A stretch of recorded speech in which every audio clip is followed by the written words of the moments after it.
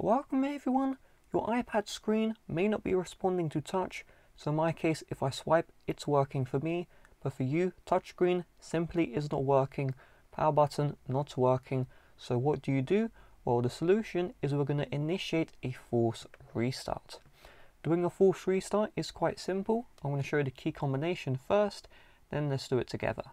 So the key combination is you're going to click and release volume up, then you're going to click and release volume down, then you're going to click and hold the power button, and you're going to keep held down until you see the Apple logo.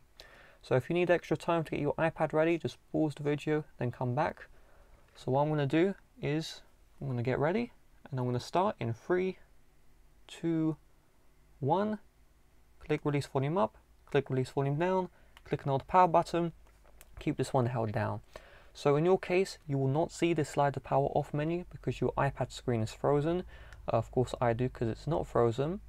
If you accidentally release the power button at any time before the screen goes black, then you have to repeat the process. When you see the Apple logo, you can release your finger from the power button. If this didn't work for you, then simply put, you didn't do the key combination correctly.